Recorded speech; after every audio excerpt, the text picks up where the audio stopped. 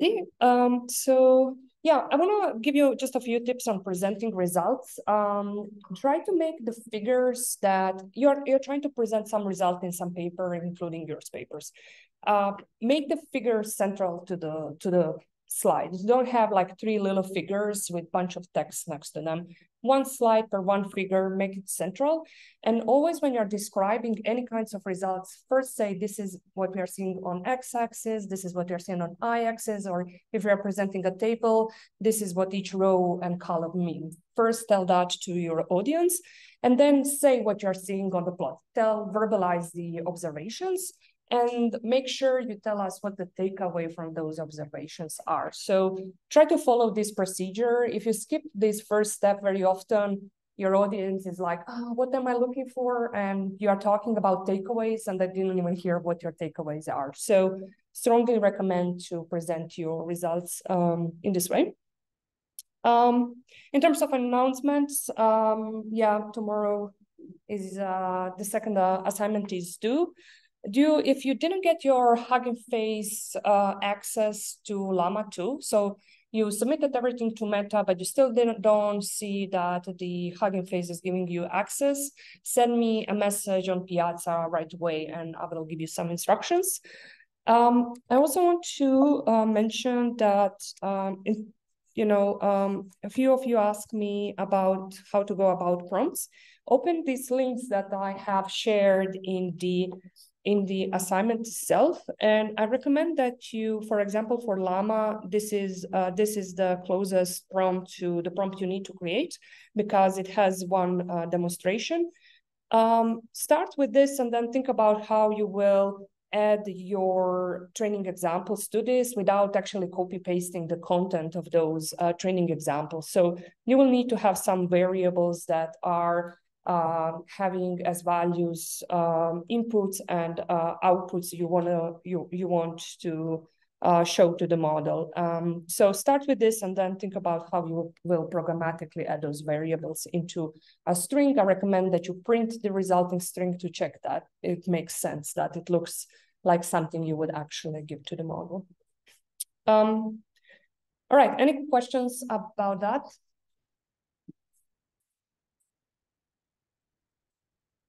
All right, so before we move to our next topic, I just want to give a quick recap of free text explanations or chain of thoughts.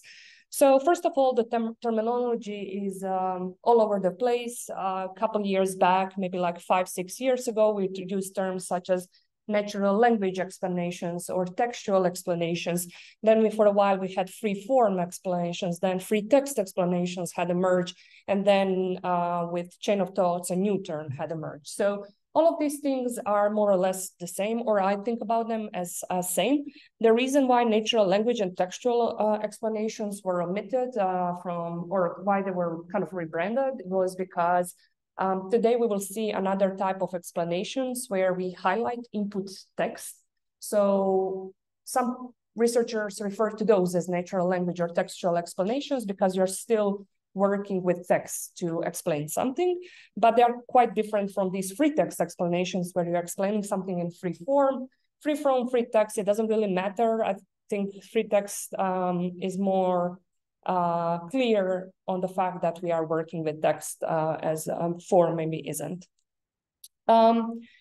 The way we create this free text explanation is by prompting a model like you are doing in your homework, or we said, okay, maybe your model is not designed to generate reasoning about some specialized task you have, but you actually have human written explanations for that task. So you can use a sequence-to-sequence approach to fine-tune your model to generate those explanations together with the prediction label jointly.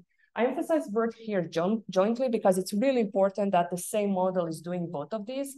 If you're having a model that makes predictions and then you train a whole other model to explain why that might be a prediction, then because these are completely two separate models, the question of unfaithfulness becomes even more worrisome, right? There is no reason to expect that the model had used the same reasoning as the other model might have hypothesized. that could be the reason why it does so. All right. In terms of the models, it makes sense to use latest models such as FLAM-T5, Llama 2, IDFX, models that have been instruction fine-tuned to generate these kinds of reasoning. There is a better chance that you will get something more reasonable with them. And also, they are kind of state-of-the-art models in terms of their abilities to predict something. So you are less likely to run in a situation that Ron described, where you have less performing model that you use just because it can explain. Basically, these models are kind of state-of-the-art in terms of predicting, but also explaining. In terms of evaluation, we said, okay, we have a plausibility. If plausibility is just some kind of human subjective assessment of whether the explanation justifies the prediction. And for that, we would go on crowdsourcing platforms such as Amazon Mechanical Turk and ask a group of annotators, hey, what do you think? Does this seems reasonable as justification to this answer? I started to show you how you could go about these crowdsourcing experiments. I will leave that we will have a session in, I think, October or November, where I will show you kind of how to go about doing human evaluation. So I will demo how to use Amazon Mechanical Turk then, because I'm kind of behind on time, so I want to move forward with other topics. We have also seen in one of the presentations that we can also, plausibility is kind of this overall judgment of acceptability of the explanation. It's kind of, I can maybe focus on factuality, you might focus on style. It's very vague. What do we look at when we are giving this plausibility judgment? So it might be better to have this fine-grained categories of the generated explanation, such as, is it consistent, coherent? Is it logically, does it make sense? Is it informative? Is it fluent? Is it factual? So we could have a different metrics for different aspects of the generated explanation. And last time, one of the suite of metrics for measuring something like this was presented under the name of Roscoe. Roscoe, I think, is better, is designed more when we reason step by step. So, and when we have these logical kinds of reasoning, I think when something is too broad, you might not use all of the Roscoe metrics. They just might not be applicable. And remember that other former automatic metrics that were produced in NLP, such as BLUE, BLERT, Rouge, Blue score, it has been reported that their correlation with human judgments of explanation acceptability was really low. So that's why we didn't use any automatic metrics, but Roscoe, that has been released very recently, is a little bit better in terms of that correlation. Then we talked about faithfulness in length, and we have seen that if we want to test faithfulness of free text explanations, we don't have a great metric that gives us binary score, faithful or not faithful. And we have seen that what we can do are produce some of these tests that are necessary conditions for a faithful explanation to meet. So the fact that we meet these conditions doesn't yet mean that our explanations are faithful. It just means that they are not faithful. So that's kind of all we can do. And what we are doing with these is basically intervene on generated explanations. We cut them, corrupt them, and then check that the output changes as expected. As is, we have seen in the paper we have read last time. There is another paper that kind of goes on a similar lines, just so you're aware of it. And a couple of years back, we did something similar as well. In terms of utility, how useful these things, these explanations are, we didn't see anything yet. And that's because there isn't much to say about this in terms of produced research. We will touch on this a little bit later when we kind of shift our focus from methods to usefulness of explanations in terms of their guidance in appropriate reliance. And what we didn't do, how we didn't evaluate, we didn't show few free text explanations and then said, look at these are looking great. We have made it, we are great. Look at these 5 examples, and we will never be doing this. So some of these older papers, from maybe like 2015, you will see some of these types of explanations, not of the types of free text, but others. And the almost the entirety of evaluation is look at these few examples. That's not something we do anymore. We require that that we quantify whatever we are testing about explanations. All right. I want to also make a note on faithfulness. We have seen our archaeologists showing us a paper about definition of faithfulness, and I said this is a great paper to read. I do want to emphasize a few points about this. In this paper, they say there is a lack of standard definition. Different works evaluate the methods by introducing this test, and this is something we see a lot with free text explanations. I showed you here, 3 different papers, and all of them use a suite of different ways of intervening on explanations, and none of them uses the ones that were proposed before and puts them together in one big suite of faithfulness tests. And yeah, at the time when this paper was written, it was even hard to find commonalities between them. And then we have seen in one of the presentations that there are at least some of the properties that these faithfulness tests should have that this paper is saying. But I don't want to talk about those necessary properties. I want to emphasize this quote here from their paper, which says, strictly faithful or not faithful interpretation is a unicorn which will likely never be found. And I think this is really, really true.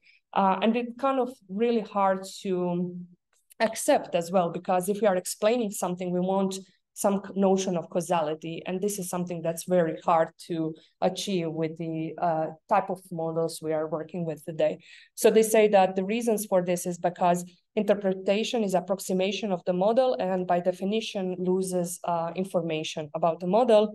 And mapping between model decisions and human interpretable concepts is lacking. So your model might be doing something, and you might be able to even extract this in a causal terms, but that might be very hard to interpret to a human, or the human interpretation is totally misaligned with what is actually going on. So yeah, I want you to have this in mind, that it's good to produce some faithfulness metrics, but it's also, try to not get into this mindset where you try to achieve this like 100% faithfulness. I think that will just be very hard on you. And yeah, so if we can't have it as a binary variable, then embrace it on a spectrum across models and tasks and across input space. So that's basically what these kinds of papers that we were discussing last time are doing. They are not saying, I am going to show you a metric that tells you whether your explanation is faithful or not. They are very explicit in that they are what kind of tests they are producing. And it is important to show it across models and tasks, as we have seen, because for some tasks, your explanation was faithful, and for some other tasks, it was completely unfaithful and under those metrics. So if you evaluate for one task and then you say, I produced an explainability method that produces faithful explanations, but your evaluation included only one data set, then you are in trouble, because we know that we might get different situations with different tasks and models. Okay, any questions about any of this? What I said before, not what's on the slide.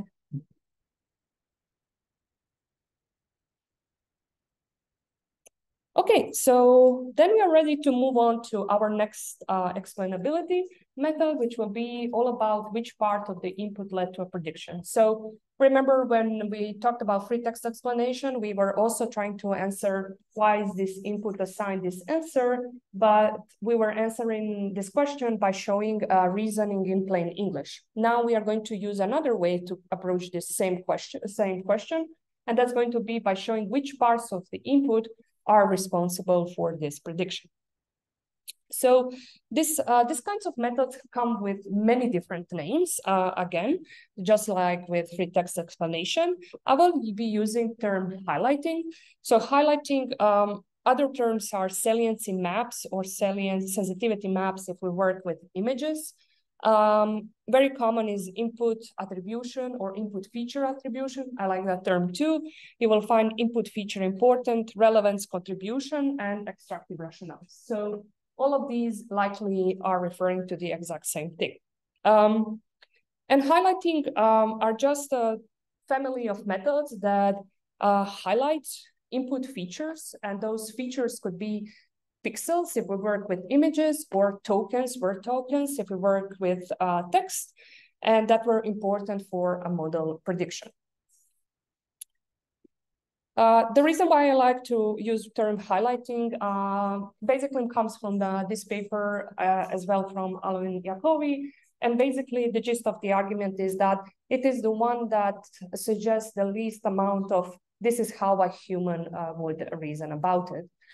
So this distinction is important because some of these methods are not trying to emulate human-like way of solving tasks, unlike free text explanations. These are going to be either post hoc, or they are going to be part of the model inherently, but there will never be, if they are part of the model inherently, often they will be trained without human written highlights. So yeah, it's just to signal that rationale signals human-like reasoning, and highlighting suggests that it's very kind of objective. You're just highlighting inputs. So in general, highlighting techniques compute the relative importance of each feature. For example, word in the input relative to all the other words in the input. And importance is defined very loosely. And you can kind of think about it that a word is going to be important. If I remove it from the input, the model's prediction would change a lot. If the word was not important, then removing it from the input likely would have no effects on the model prediction. And let me show you a few examples. So this is a task of mask language modeling that now we know what it is. We put some mask token in a place of the original word, and we need to predict what was the original word. And this model, I don't remember which model exactly this was. It predicted the word his with the highest score.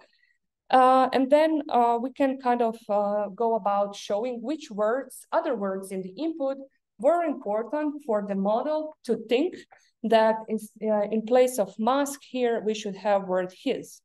And the words that were highlighted, two most important words for predicting his in place of mask, are doctor and patient. And this can be kind of suggestive that, okay, this model is having correlation between the profession doctor and male gender, because the pronoun his was used here. So it can give you some insights about the model. Another example here is of a sentence for which we need to predict the sentiment. Sentence says a very well-made, funny, and entertaining picture. The model is very confident that the model has a positive sentiment. And then if we visualize top 5 words, we get this kind of situation, which is a little bit less clear than the situation we had before. So entertaining, sure, I agree, it's a positive word, but then you likely are thinking that words funny and well or well-made are more important than this dash here and the comma here, and the period at the end. So at some point we will see that punctuation is really important for some of these methods, or punctuation signs turn out to be highlighted a lot by these gradient-based methods or attention-based methods. And sometimes this could be just due to the fault of how the method was implemented. We will see that with the attention-based explanations. All right, and for images, we highlight pixels. Next time, some of you will present this work in more detail. Here, I just want to show how a highlight of an image would look like. Wherever we see more red, that's where the pixel was more important, and wherever is lighter, those are unimportant pixels. Okay, any question of like just high level what highlighting is before we go into an actual method of computing these kinds of highlights? Okay, so one one of the most prominent techniques for doing highlighting uses gradients with respect to our input, whatever our input objects are. For us, those are, let's say, vectors of words. And we are going to estimate the importance of a feature using derivative of the output with respect to that feature. And we have already talked about this when I think was showing you this in the intro session of this course. But the idea behind why we would do this is because derivative, by definition, tells us how much the function will change if we change the input variable slightly. That's literally definition of a derivative. So here, we have output function. If we take the derivative with respect to output function, then we are exactly measuring how much our slight changes of input variables will have, how much the output variable would change with those small changes. We can illustrate this. So imagine we have a very toy task, which has only two input features, x1 and x2. Imagine we have the two classes that are here illustrated with red and blue. And imagine that if you are in this region of feature space, for these values of x1 and x2, you would predict the first class depicted with red. And if you are in this region, you would predict blue. A classifier that behaves something like this is a good classifier for this situation. And imagine you are in this spot here. Now, if we compute the gradient of what is the output function here is the probability of the class, with respect to our inputs, it will tell us that if we move in this direction, we will going to change our output variable the most. So if we choose in this direction, we will be in the region where from small probability for the blue class, we will get very high probability for the blue class. If we move in these directions, nothing would change, right? The color here is very similar, meaning there would be no change in the output variable. If we move in this direction, eventually we will get into this red blob, but here we need to choose kind of move less to get to the big blue blob. So if we move in this direction, is the direction where we will have the highest change in the output. So changing this feature x1 is very important because it is determining this direction going to the right. And feature x2 is less important because moving up or down doesn't do much for our output variable. So if we are in this exact spot, x1 is an important feature, x2 is not an important feature. And that can be measured by the gradient. Okay, so this just says we compute the gradients and then we just, that's going to be our score. And then we, with some normalization, because we are getting a vector, and then we will plot it. So yeah, we need to see more details to understand this last sentence. Okay, so let's talk about how we are gonna do this exactly.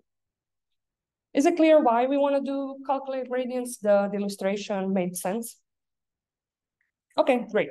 So now we are going to try to derive what exact scores. So for each token, we want to have scores. So let me describe what I drew here. It's one of the common examples I keep showing up. So we'll have some input.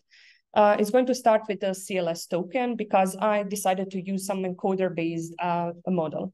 Each one of these tokens is going to be represented by a vector that will be, let's say, 768 dimensional. So each token first is represented by a vector in a transformer.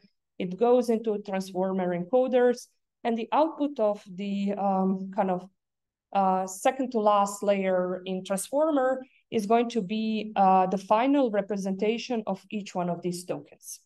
And then we said, okay, if we are doing a classification task, and as always, I'm imagining we are doing binary classification, we said we are going to use the representation of the CLS token multiplied by output matrix, which has 2 columns because we have 2 classes. We are going to get a vector of 2. This is going to be our logits vectors. And we are going to squash the values in this logit vector to values between 0 and 1 using softmax. This is our standard procedure, right? Now, I said we want to use, our goal is to compute some kind of gradient, but it's kind of, I think, unclear with respect to which function and with respect to which variable. So function of, if we are going to calculate gradients in general, gradient takes function that goes from high dimensional space to a scalar, and then the gradient of this function is going to go from RD to RD. So this is like something you learned in, I suppose, Calc 1. This is important that it goes into a scalar value. So now we are thinking we are interested in some function of our output, and this function has to give us a scalar value. Right now we have a 2-dimensional vector. So what kind of things we could use here? Remember, the goal is to measure how the output would change. So maybe, and we want to explain the predicted label. So the first option could be to use, I will write function 1 of x could be, we could use the max of our logits vectors, right? Or very similarly, we could use the max of our softmax vector. Why we want to do that? We know that we are going to take the argmax of these vectors to be our predicted label. And if we are interested which input features are responsible for making a certain prediction, then finding input features that would change prediction makes sense as a function. Is that clear? Okay. However, what kind of, both of these are used in the literature. You will see both of these variants. The third variant that is very common is slightly different. Imagine that we had predicted first class here. So our class YP is argmax of VP. And imagine we have predicted the first class. I'm using zero notation. Then we are going to use as our function the loss, and this can be cross-entropy loss, between your score for your predicted class, VP. So the vector, the softmax vector, and the vector where we will have 1 where the predicted class is. So you're basically computing the loss, but you're pretending that the gold class is your predicted class.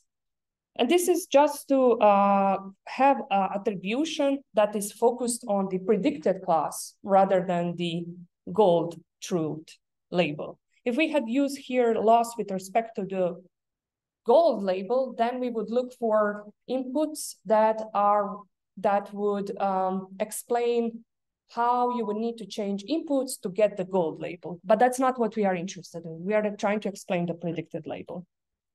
So these are 3 very common options. And I will just repeat. The idea behind gradients is to measure importance by saying how much a little change in our inputs would result in the change of the outputs. Outputs being here these 3 possible functions, one of them. So all of these make sense as a choice because all of them are related to our predicted class.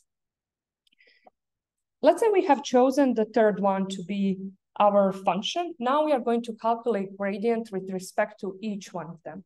But the difficulty here, I mean, not real difficulty, but just the detail to have in mind, is that we don't have a single representation of our whole sequence. Rather, we have a vector for each token, and each one of them is high dimensional. So what we are calculating is the gradient of this function with respect to each one of these vectors. So we are going to go from here and we backpropagate all the way back to our inputs. That's how we calculate gradients. So we will have a gradient of f3 of xi. Xi is the vector. See, I use this notation to represent each one of these vectors. That's going to be, by definition of a gradient, a vector of partial derivatives. So we'll have partial derivative of function f with respect to first element in our embedding for the first word, all the way to the partial derivative d. And this is going to be element of Rd, where d is that high dimensional number, like 768. Okay. So I said we are going to use gradient to tell us how important each token is to our predicted, to whatever label was predicted. If you are following me, can you tell me what is a problem right now? So I'm talking about, I want to importance scores, and I just got this vector.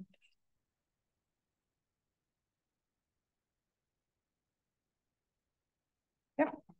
You have values for each separate embedded features of what you're trying to find.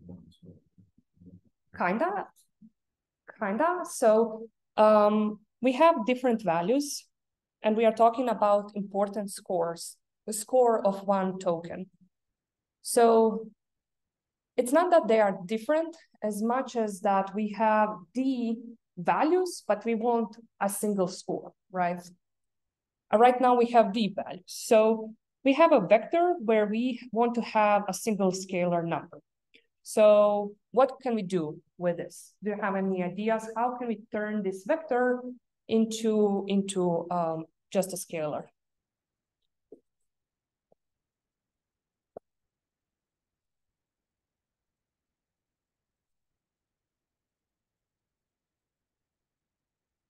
Imagine that all of these values were really high for this token, and imagine that all of the values, so this is, I hope it's clear that we will have this many gradients as there are words in the input. So because we have here, this is I corresponds to different tokens. And here we have x1, x2, x3.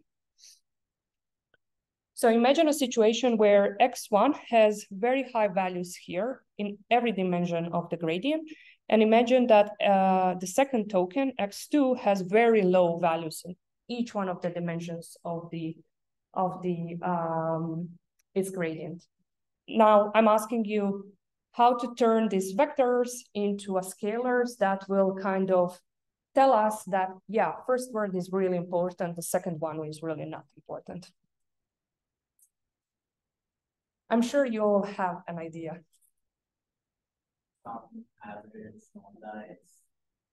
Yeah, these are all options. So we could, for example, sum. This would give us a scalar number, right? The problem with summing is that, okay, if one value was positive, the other was negative, and now they cancel out. Seemingly nothing is important when things could be important.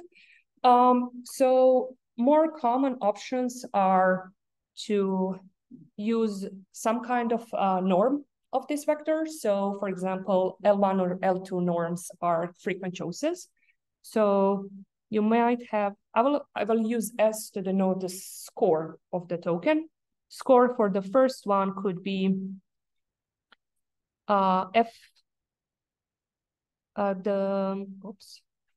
let me just write this down. It could be, I will write P, and then P could be 1 or 2. It might be something different from 1 and 2, but these are very common choices in general in machine learning, including to kind of squash this vector into a single value. However, a very frequent choice, more frequent choice, is to do dot product between the gradient and the vector itself. And we are going to also add a negative here. So let me explain this. We know that the scalar product between these two vectors is a sum that goes from k to d, where we have partial derivatives of dxki here times the kth dimension in our vector. So if you know anything about linear models, you can kind of think about this as a linear model as well, where each input feature of your token is weighted by its partial derivative with respect to this function. The reason why we have the negative sign here is because we want to move in this direction where we are going to be moving towards this change. And if we are having negative here, we are moving in that direction. Otherwise, we are going away from it. So this is a common choice you will see: the dot product between the gradient, the negative scalar product between the gradient and the vector itself. All right, so what we have achieved now, as I said, we are doing this for each one of these vectors xi, and imagine we had n tokens in our input sequence. In this example, we had 3, so n equals 3 to this example. Let's say we have vector of s, where we put x1 all the way to xn. So this is a sequence of scores for each one of the tokens. And now, if we use some kind of heat map, for example, we could plot these, and then tokens that had higher score will have higher value, like brighter value in these heat maps. So you would just plot this kind of array of scores together with your corresponding tokens. However, there is one more thing we need to do. I said we are calculating relative importance of each token with respect to all other tokens. So what else should we do here? Any ideas? So the last thing we are going to do is normalize this, each one of these values with respect to the norm of this sequence. So the norm of, I'm talking about this norm, and let's say we are going to use one norm. So if we have one norm of this sequence is just the sum of absolute value of all the scores. So now we are saying that this score here is this token, first token is this much more important than all of the tokens in the input by doing this normalization.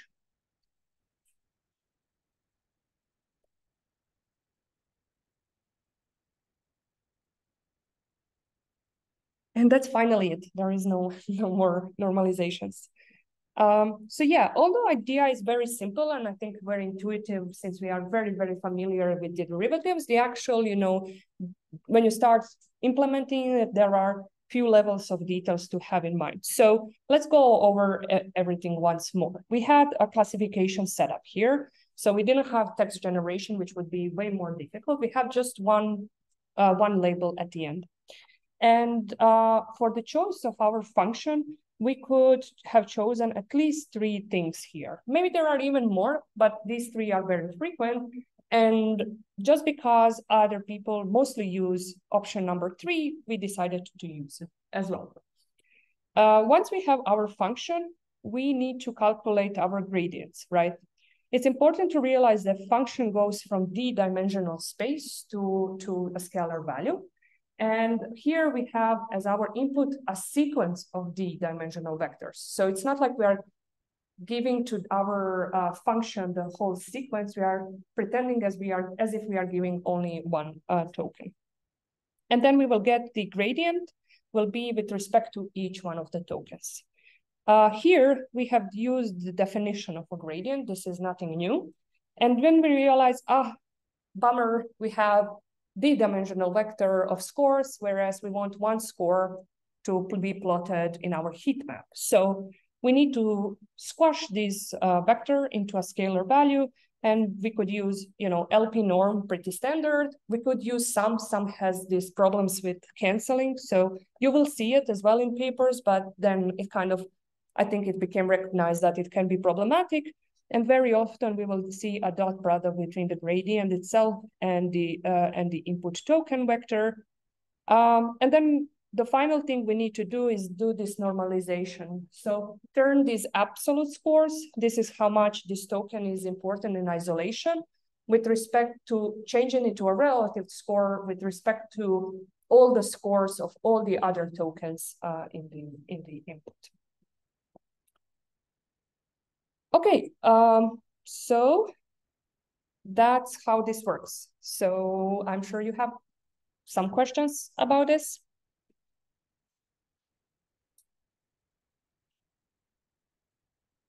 Yeah.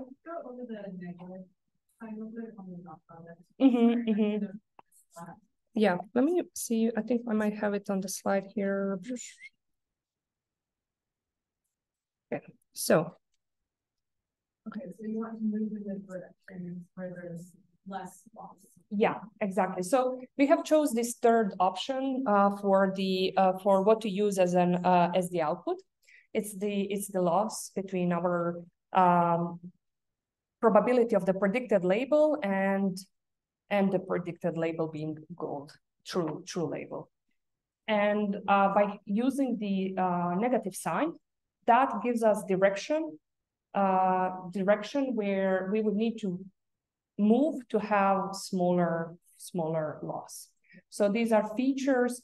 This is where this is a direction of the features where we would have even smaller loss for where we are trying to predict the predicted label, which is a little bit mind-bending that we are now having loss with respect to the predicted label. Yeah, so basically this whole slide kind of tells everything I tried to say when I went back through this whole procedure. So you have, when you're using gradients for tokens, NLP tokens, then you have different things to consider. What are you going to use as the output function you are going to, calculate gradients for? How are you going to turn the gradient with respect to embedding into a scalar score? We have said, okay, dot product with embedding itself is a pretty good and standard choice. And then in the end, we said, okay, do we normalize values? We said we want to normalize them because we are measuring relative importance. So we L1 normalize across all tokens scores. So you need all of these steps. If we are using images instead of tokens, the situation would be almost the same. With images, we would have different channels, so RGB for red, green, and blue. And then we would backpropagate to the vector representation of an image for each one of these channels. We would get 3 scores as we got D scores for each token. And then we would do something similar to squash it in a singular score. And basically that's it. That said, now what I just said was more specific to type of vision models that preceded transformers. Now we have these patches, and each patch is a token, like a token in a text. So you could do everything the same, and then backpropagate back to the each pixel in each patch. One of the students in this class did that last year, and I think that one of the problems that occurs is when you try to, you get highlights for each individual patch, and you're like, okay, to get the highlight of the entire image, I'm going to just recombine the highlights of each patches individually.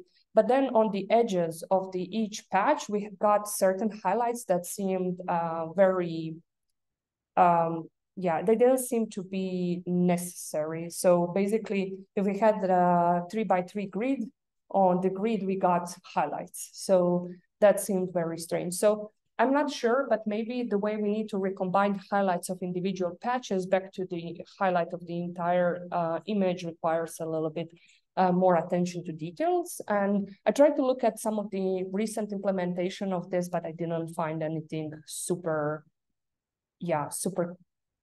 clear on how people go about this. But just have this in mind that things have changed in vision with vision transformers. Okay, questions before we move forward? Right, so here is one example from sentiment classification task. Here we have a sometimes tedious film. The movie is predicting this is actually a positive sentiment. And if you are doing some of this kind of attribution and highlighting, you will get these scores for each one of these tokens. So here we get that tedious has really high score and it has a negative score.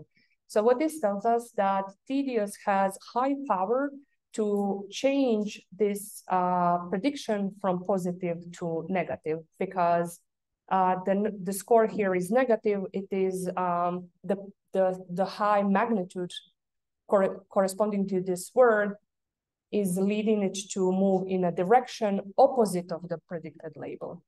So that's how we interpret this number. Here, 0.2, sometimes this says, okay, this has, this is why, this word has, is important to push the model toward predicting positive label, which I think makes sense, because if we didn't have this word, and the review was only a tedious film, then more likely it would be that this would be predicted to be a negative movie review rather than positive. So the fact that this is an important word and it's important for predicting positive label makes sense.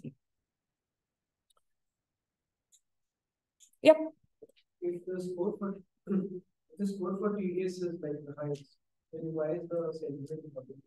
Yeah, so you need to consider the fact that there is a negative sign here. So it says, the way I interpret this is that if you have a negative score here, it is a word that is important to move the prediction from positive, here predicted label, to opposite class, which is negative. So it speaks more for, remember, the gradient measure how much changing each one of these words would change the prediction. So the fact that the gradient magnitude is high here makes sense, because changing this word a lot would, changing this word even a little bit would change the output a lot, because then we would get something else. Yeah. So yeah, both the magnitude and the direction is important here. And that's why I think is another reason why people like the dot product, because it preserves this sign, unlike the LP norm, where all the scores would be positive. So you wouldn't get this extra layer of interpretation where you are like, okay, this is word is kind of important to predict this label or the opposite label. Okay, so let's talk a little bit about problems with using gradients. So gradients are local. They are function of the input. So for a given input, you get gradients. So they are very sensitive to noise. If you, this illustration here tells us, okay, we added some Gaussian noise to this, and now imagine that each one of these little green dots is kind of causing the model to think that there, where this gray little dot is where it would change the output a lot if it goes to that little dot. So, so if we calculate gradients here, all of these directions become kind of possible, because if we move in any of these directions, we hit one of these little gray blobs. So they're very sensitive to slight perturbations. Another problem is that saturated outputs lead to unintuitive gradients. So here is a little toy examples of where you have, again, just two features, x1 and x2, and the solution to this problem was function x1 plus x2, which is an identity function up to the sum of these two features being 1, and then it becomes 1 regardless of the sum. So here, if you're in this spot, let's say, and you keep one feature to fixed and move the other feature all the way to lower than 1, then the gradient becomes 0. So seemingly these two features are not important, but we do know that they are important because we do see that the function changes with respect to what these two things are. So not great for us. Okay. Then the third problem is discontinued gradients. So if you have functions, output functions that look like this, like our ReLU function looks like, then the gradient will be a step function. So if you are just slightly before this value, you are going to get the gradient of 0. And if you're slightly, above this value, you will get a gradient of 1. So just a small change in the input results in a huge change in a gradient. So, if you have here value 10.1, and that's now says that, oh, that feature is super important. And if you had 9.9, no, that feature is not super important. That's really not intuitive. So how can we mitigate these issues? Luckily for us, there are some solutions. And all of these solutions are based on an idea that we do not rely on a single gradient calculation. So we don't calculate gradient only once for the point, but we calculate multiple gradients around its neighborhood and then the average D gradient. So there are two most prominent versions of this, smooth grad and integrated gradients, and I'll go over these. There are other approaches to kind of circumvent this problem, like RLP, Diplift, GramCam. I won't talk about all of them. I just want to give you two examples of a more solid method.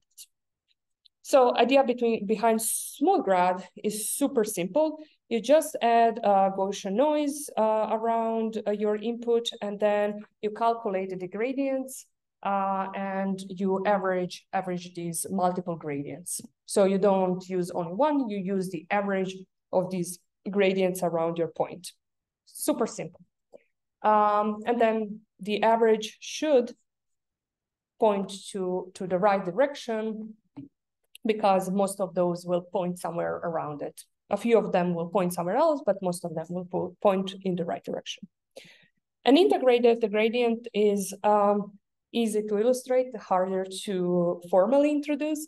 So here the idea is that as well, the concept is similar. Instead of calculating one, we are calculating multiple gradients, and we are going to calculate all the gradients on some path. So you choose a reference point. Very often it's 0. From 0 to your point, you are going to calculate the gradients. And you're going to average them again. And this might give you an idea why it's called integrated, because it's the average of the gradients on a path, which is definition of integral, so therefore integrated gradients. And they're not only that, but because it does come with this nice mathematical framework, it has also some nice mathematical properties. Integrated gradients is often, when you read a paper, they will say, okay, there are vanilla gradients and then there are fancier integrated gradients. So we use something better as well. Very often they will be presented as another better gradient-based attribution method you are evaluating. The annoying thing about integrated gradients is that you are going to approximate an integral the more points you choose, right? So this is all going to work better if you have more things you are averaging. But then things get very slow, right? So if you choose 1,000 points on this path, you need to calculate thousands of these gradients for every single of your evaluation examples. So they are slow, and that's very often annoying and cause for maybe using this only on a sample of evaluation examples. Okay, so let's finish quickly with the summary of gradient-based guidelines. Positives, they are fast to compute. You just do a single pass of backward function, and everything we use, any kind of library, has a backward function, so you don't need to implement it yourself. You just get the outputs out of PyTorch backward function. They are visually appealing because, you know, I have shown you those little highlights. It kind of, it's nice to look at this, and importance makes kind of sense as to why it could be an explanation of the prediction. The negatives are that we do need the white box access to the model, which means that we have access to the internals. So you can't do something like this with ChatGPT because you don't have access to, you can't do backward pass with the ChatGPT. Gradients can be unintuitive, as we have seen with saturated and through thresholded values. So they don't come without problems. It's not like they are always going to work smoothly. They are very difficult to apply to non-classification tasks. So if we had text generation, that would mean that for every generated token, we are calculating the input attribution and going back to it, which is possible. Like everything you are changing is for every token you are doing the gradient attribution, but then everything gets, again, more complex in terms of computation. They ignore the interaction between words and pixels, so not good is not going to be captured by this kind of a method. And highlighting cannot do anything for you if your model is using knowledge, such as common sense, that is not explicitly stated in the input. So with free text explanations, we have seen that we can spell out very, reasoning that goes beyond what is exactly in the input. With highlighting, all you can do is highlight the inputs, but your model during pre-training had maybe acquired some, understanding of common sense and word knowledge, and you will never get that through highlighting. So it's limited by design. Okay, so that's it. This is where we stop. Thanks for sticking around for 3 more minutes. And next time I'll talk about how to go about evaluating these methods.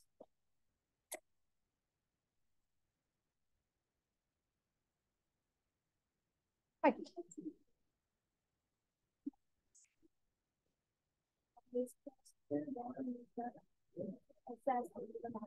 Yeah, you are one of the lucky ones. Yeah, now you have to do it.